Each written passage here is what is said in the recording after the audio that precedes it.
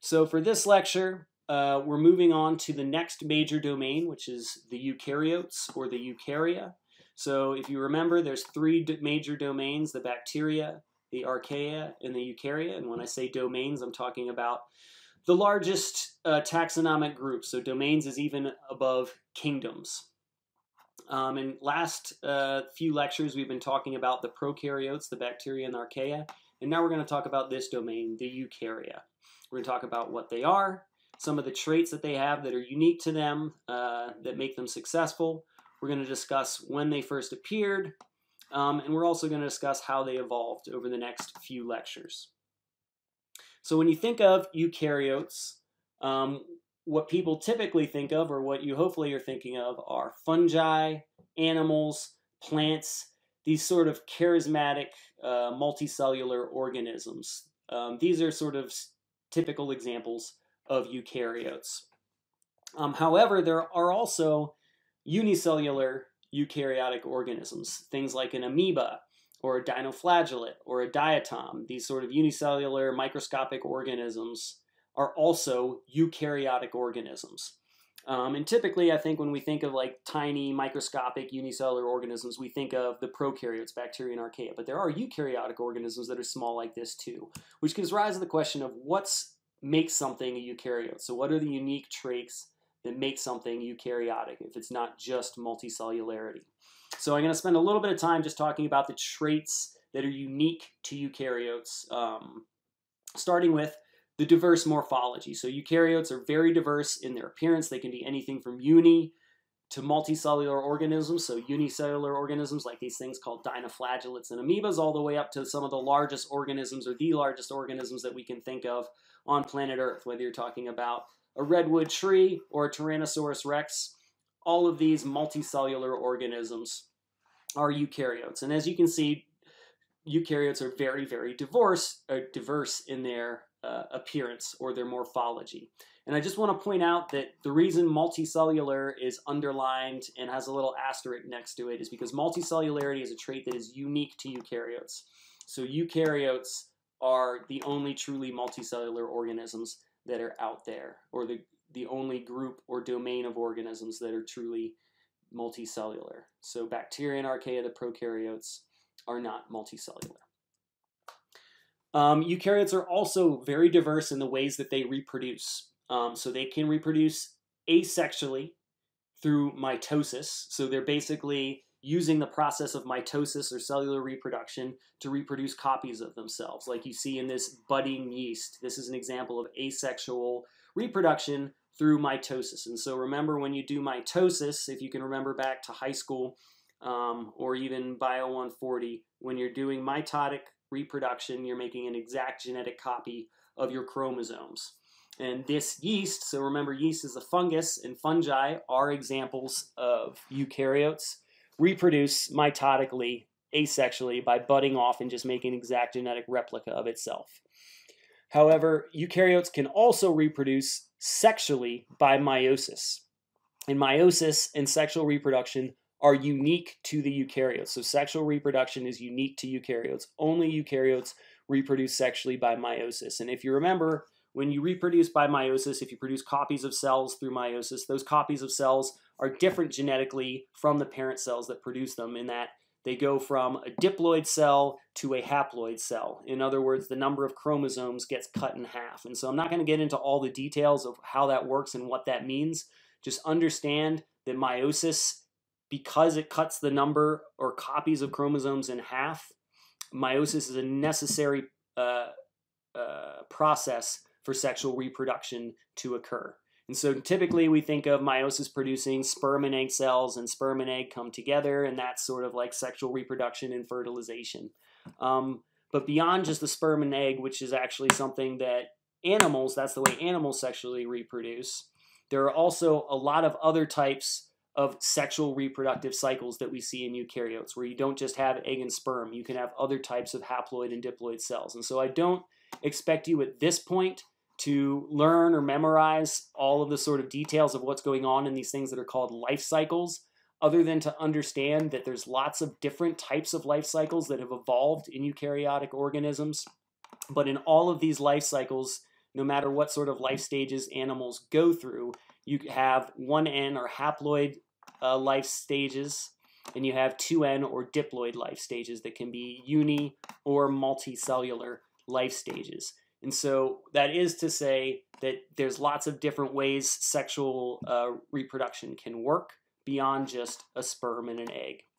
But all of these forms of sexual reproduction require haploid cells being made by meiosis. So they require meiosis, and they require the haploid or the cellular chromosome number to be cut in half.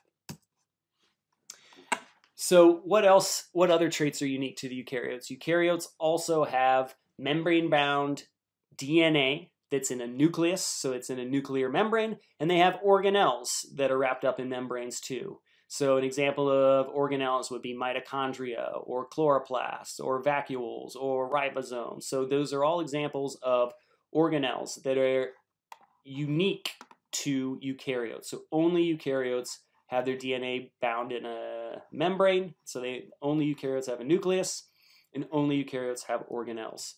Whereas prokaryotes do not have any of those traits. And on top of that, in general, eukaryotes tend to have a much larger cell size relative to the prokaryotes. So just looking at the typical relative size of a eukaryotic cell versus a prokaryotic cell. And it can even be much bigger than this and much smaller than this, okay? But in general, eukaryotes tend to be larger in size, or their cells tend to be larger than prokaryotic cells. Another unique trait to the eukaryotes, and a thing that all eukaryotes have in common, is they have linear chromosomes, and those chromosomes are held in a nucleus. So if you look at chromosomes, so this is the typical chromosome count of humans. So if you've ever heard of 23andMe, the reason they call it 23andMe is because humans have 23 chromosomes. That's 22 normal chromosomes and then a set of sex chromosomes.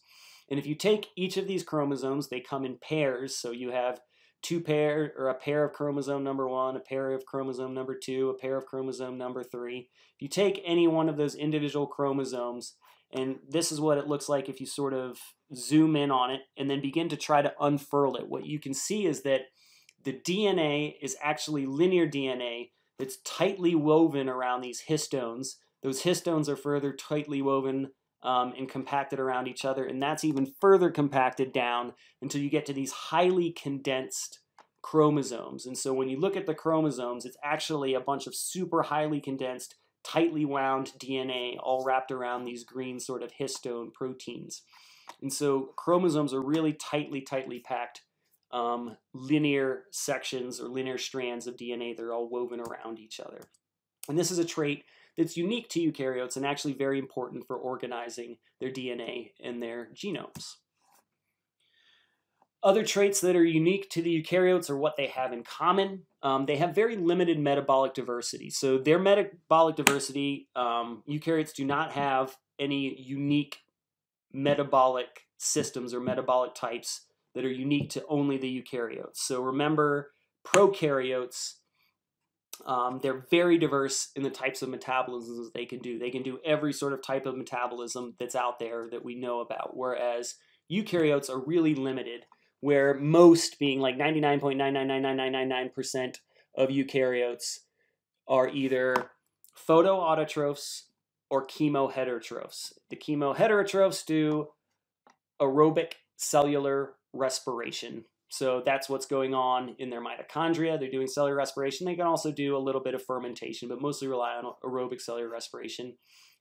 There's also photoautotrophs. So if they have chloroplasts, and it's not just plants, they're not the only eukaryotes that have chloroplasts, but plants are eukaryotes. They do have chloroplasts. And they do oxygenic photosynthesis, so they can be photoautotrophic. And they also do cellular respiration. So plants also have mitochondria, and they'll also do aerobic cellular respiration. But on top of that, they can do oxygenic photosynthesis, so they can be photoautotrophs. There are a few, very few rare eukaryotes that can do anaerobic cellular respiration and photoheterotrophy, but these are usually, these are extremely rare in the eukaryotes, and they usually just supplement aerobic cellular respiration, fermentation, these other metabolic processes. They don't do these independently. And there are none, to our knowledge, no examples of eukaryotes that can do chemoautotrophy or anoxygenic photosynthesis. So they're relatively limited in their metabolic diversity. But despite those limitations, eukaryotes have been very, very successful in terms of their ability to adapt to a lot of different environments, whether they're coral reefs that are eukaryotic organisms at sea, whether they're a lion and a wildebeest that have evolved on land, or the grass that they're running on, or the animals that we see in the air, things like insects, things like eagles. And so we see huge diversity of eukaryotes despite their metabolic limitations. And in fact, of the 1.8 million described species that we know of on planet Earth, so the 1.8 million that have been described, like formally described and in detail described, most of them are eukaryotes. And so you can see, for example, about 50% represented by these blue things on this phylogenetic tree here that also represents a sort of pie chart of how many species. So all these tips represent different species. 50% are animals. This percentage here represents fungi. This percentage here represents plants. And then in the red, we have the archaea and the bacteria. And so most of the described organisms that we know are actually eukaryotic organisms. And that just goes to show that there are a lot of species of eukaryotes, and they've been very successful despite these sort of metabolic limitations that they have might have compared to the prokaryotes. But that's also, this could be really a bias in what we're able to describe, because most of the species we described are the ones we can easily see with our eyes. And the archaea and the bacteria, because they're microscopic, it makes it much more difficult for us to describe those species. And that's could be one reason that this sort of dominance of the eukaryotic organisms and the number of species we described is, dominated by multicellular organisms. So what contributes to eukaryote success? Why do we see them in so many places? So let's talk about a couple different characteristics that are unique to eukaryotes that contributes to their success and ability to survive in so many different habitats. One is their larger cell size, and I'll talk about some of the advantages and disadvantages of having this larger cell size. Two is the fact they have organelles, and this allows them to compartmentalize different cellular processes, which helps aid in the efficiency of these cells to do these different metabolic processes. The third thing is that they have their nucleus packed, they have a nucleus and they have their DNA packed into linear DNA, and this type of genomic organization is really important for the success of these organisms and their ability to express different traits. They have a cytoskeleton and an inner membrane system. These basically internally organize each cell of eukaryotic organisms, whether unicellular or multicellular. They all have cytoskeletons and these inner cell membrane systems that can be really helpful for organizing cellular level processes. We'll talk about sexual reproduction, which is a unique trait to the eukaryotes. And once again, every one of these traits that I've listed here are unique traits to the eukaryotes. Sexual reproduction is very important for introducing genetic variation into the population, and therefore phenotypic variation, and supplying the variation needed for natural selection to pick from and choose from. We'll also talk about the importance of multicellularity and how that's evolved in eukaryotes. So first I want to talk about this idea of larger cell size. So why does size matter? So if you think about a eukaryotic cell pictured here versus a prokaryotic cell pictured here, and this is probably not as accurate as it could be in the sense that the prokaryotic cell should probably be even smaller on this diagram. I want to talk about what are the benefits of being a larger cell. So why is it advantageous for a eukaryotic cell to be larger? And not just what's the advantage of being larger for an individual cell, but also what are the advantages of being larger for an organism in general? So with eukaryotic organisms, because they can be multicellular and built up of many different cooperating cells, eukaryotic organisms in general, the multicellular ones can be very large too in comparison to prokaryotic cells. So I want to talk about the benefits of being a larger cell, the benefits of also being a larger organism in general, as well as the costs of being a larger cell and the costs of being a larger organism in general. So when we talk about a larger cell, One big benefit of being larger is now it can fit all of these different organelles, a nucleus, and all of these sort of different types of organelles that give the cell an advantage in the sense that they allow it to process nutrients and organize cellular processes in a more efficient and compartmentalized way. And I'll get into the details of that a little bit more to explain exactly what I mean by that. But there are huge benefits to having an organelles, a nucleus. And in addition to that, being a larger cell in general, some cells are able to eat other cells through this process called phagocytosis, where they essentially act like a giant blob and engulf smaller cells. And that ability to eat and engulf larger cells is advantageous for obvious reasons. You can get better nutrients and things like that by eating other cellular organisms. Cells also, or a cost of this though, is that cells now need adaptations to get nutrients into and waste out of each cell. And so basically if you're a larger cell, it's a larger distance from the inside of the cell to the outside of the cell. And so you need special adaptations to get wastes out of the cell and to get nutrients into the cell. Basically, you need sort of conveyor belts to move things around, because just letting things move around on their own is not enough. And when I say things moving around on their own, what I mean is the process of diffusion. So simple diffusion is not enough. If you don't remember diffusion or can't recall anything about diffusion, please look this up in your textbook and review it. But essentially all that diffusion is just the random movement of molecules in a medium. So the same way if you fart in a room and those fart gas particles fill up the room and spread out into the room, that is your fart diffusing out through the room. Okay? So that is the process of diffusion. It's just the natural sort of movement and spread of molecules through some sort of medium, whether it's air or water or the inner sort of cytosol of a cell. If we look at the organismal scale, there's a wide variety of fitness-related adaptations to being larger, and you can think about a T-Rex, the huge advantages it has by being much larger in order to capture and eat other prey, or the advantages of, say, a brontosaurus for being really large and being able to eat food off the top of trees, or being so big that it can sort of beat off a tyrannosaurus from eating it.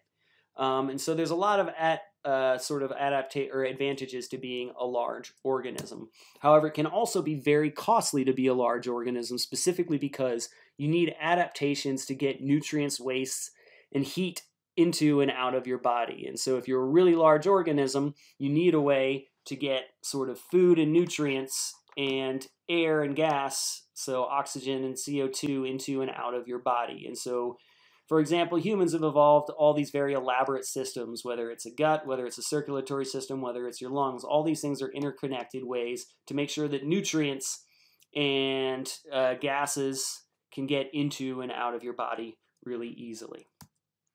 And one really important component of this is the influence of size on surface area to volume ratios.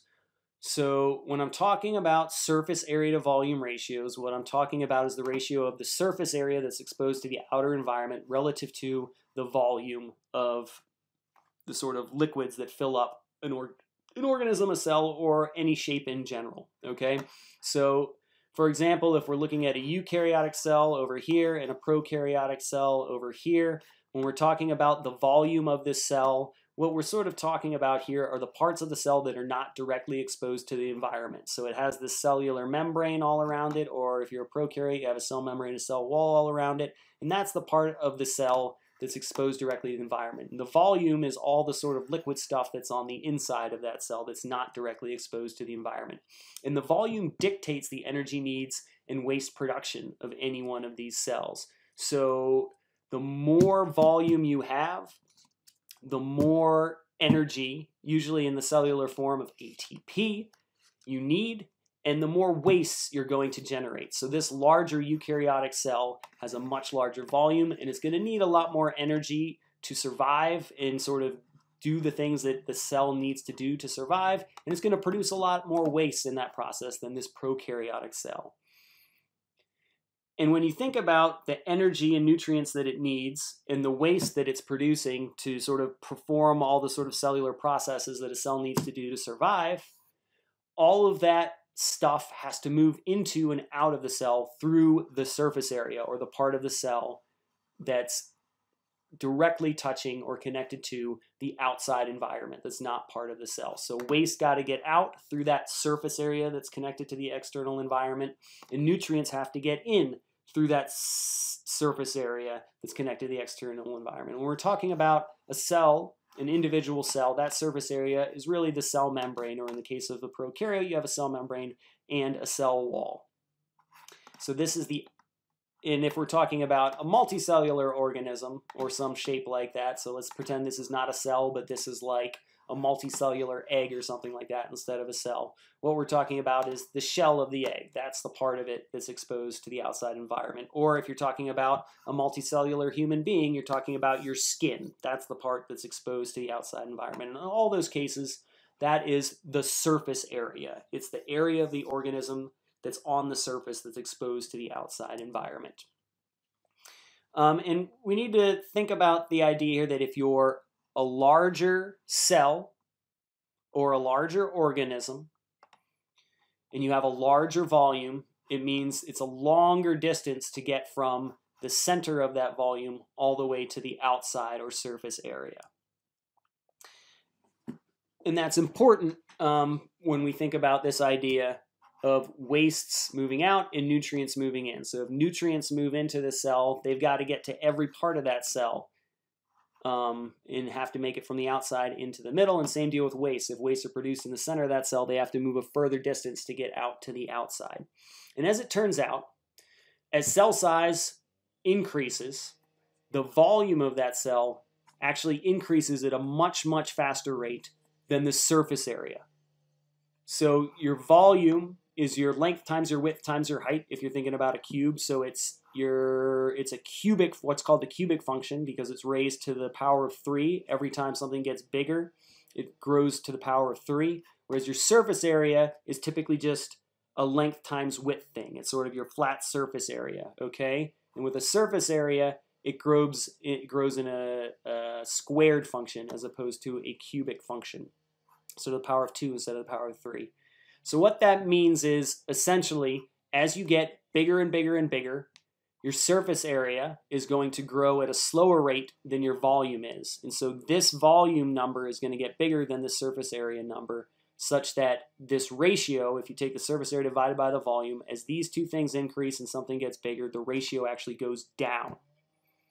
In other words, there's less of total cell organism, or total cell or the organism is in direct contact with the outside environment. So as you get bigger and bigger and bigger, less of your volume is directly exposed to the outside area relative to your surface area.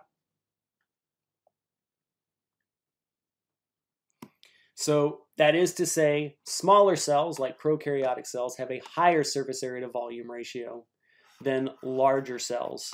So bigger organisms, even though they have a larger total surface area, the amount of surface area relative to the volume is actually lower. So smaller has a higher surface area to volume ratio, bigger has a lower surface area to volume ratio.